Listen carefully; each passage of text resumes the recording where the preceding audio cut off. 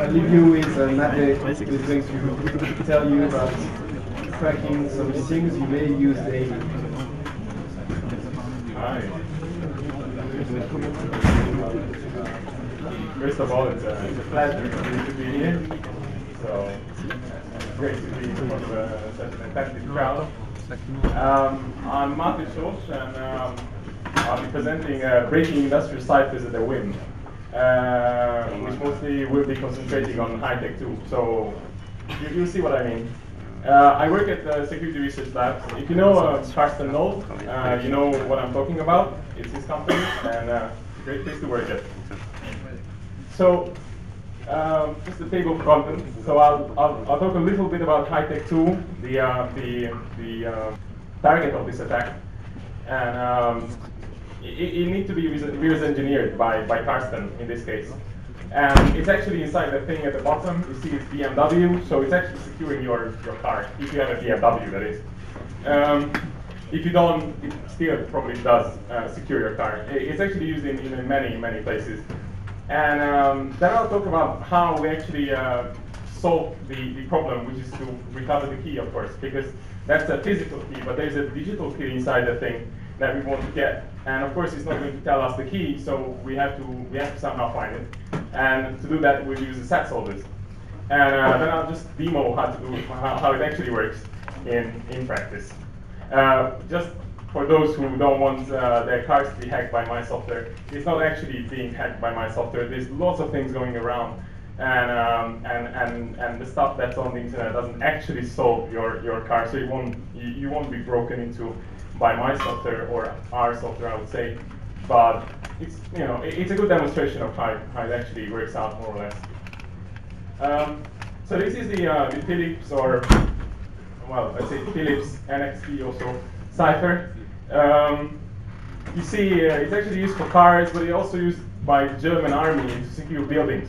So, yeah, and it's proprietary. So Philips or NXT didn't really want people to find out the cipher. Partially because it was pretty weak, and partially because they didn't want the competition to manufacture these kind of keys you see there just for fun. And so they didn't tell us what the cipher is, but well, that's the cipher there. It took a bit of work to get to that point. You actually have to physically take a piece of hardware like that into little microchips and all that electronic stuff around it, and then try to reverse engineer what's inside.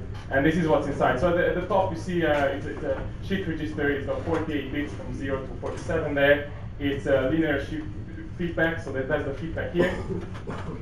And then there's the little filter functions you see at the bottom. There's 6 of them, 5 of them pretty similar, and then the bottom there is a bit more complex, but nothing major.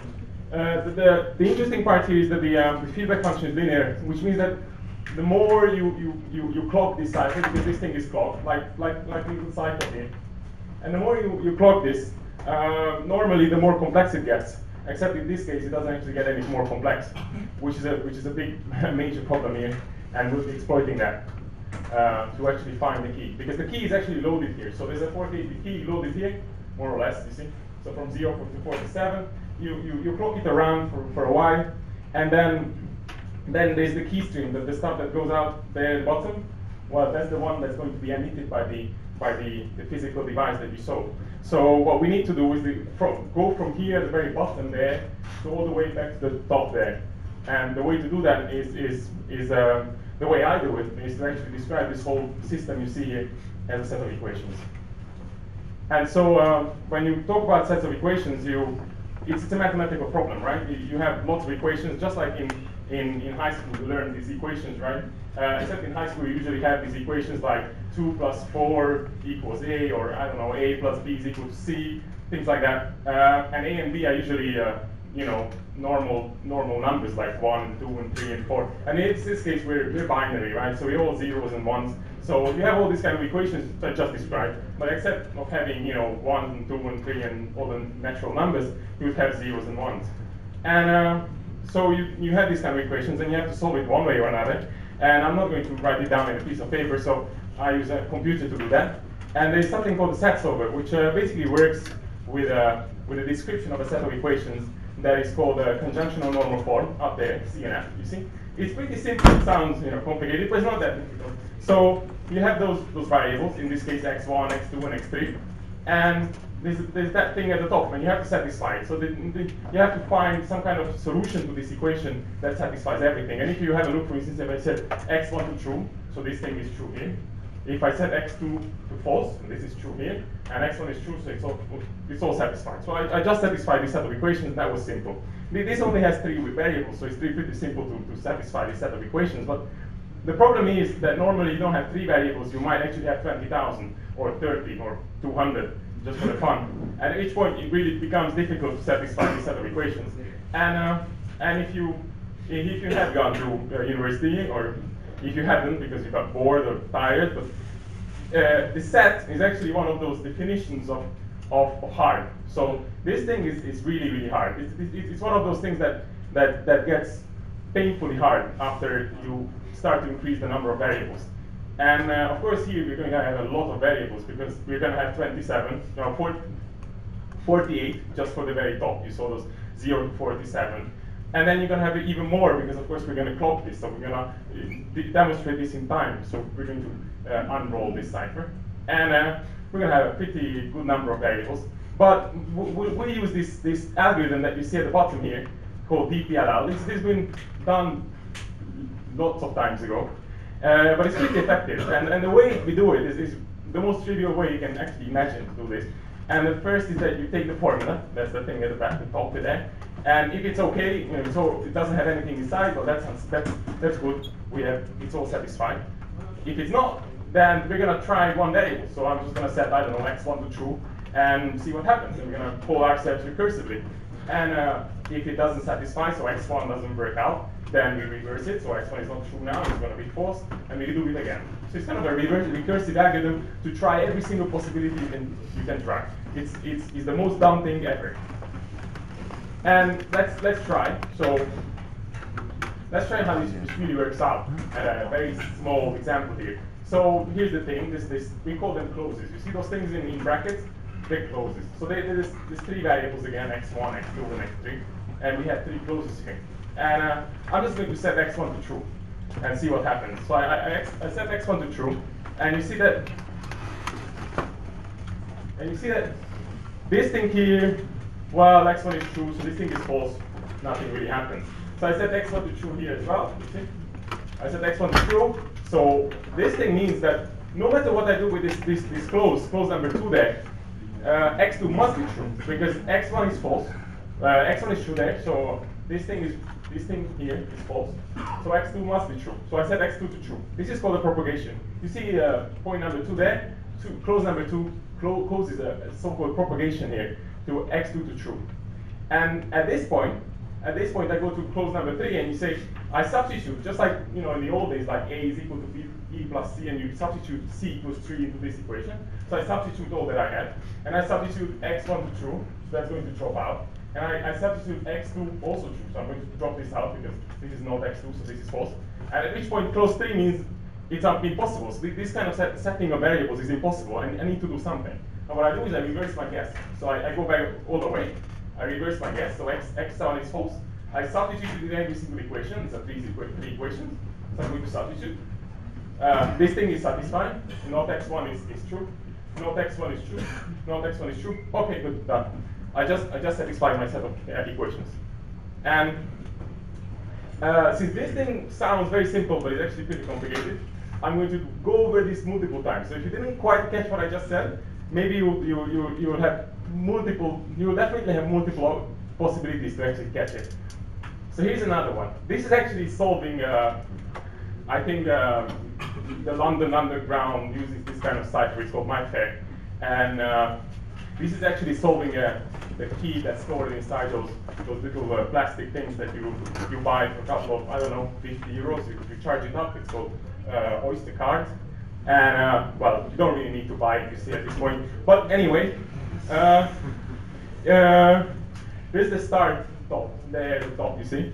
And that's where you're going to start this search. So this is like a big search, right? We're going to do this search, a binary search on this. And we're going to make a couple of guesses. And so we make guesses, and we make guesses, and we make guesses. And then we do this kind of propagation. So we guess a value, and then we substitute it in the set of equations. We guess another value, and substitute.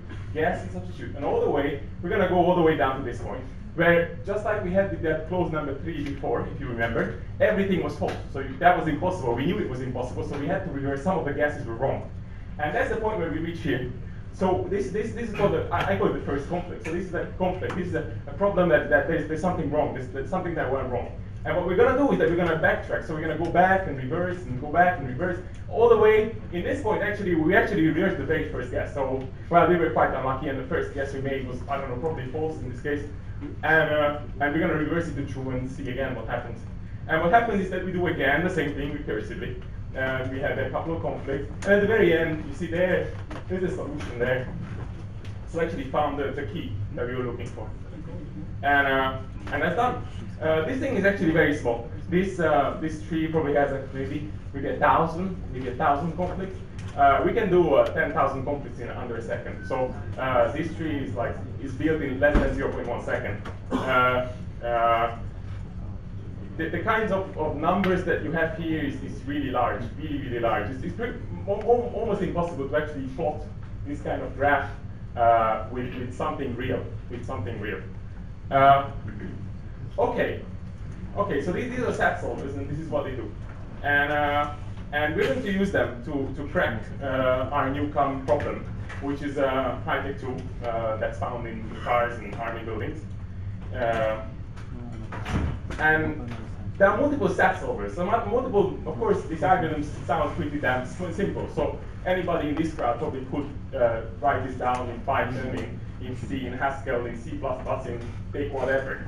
So you have sat solvers that have been described, and all these languages are just described in all the different ways, and nobody knows how fast they are. So the best way to do it is to run races. So we have these competitions or races to determine which is the fastest and which isn't the fastest.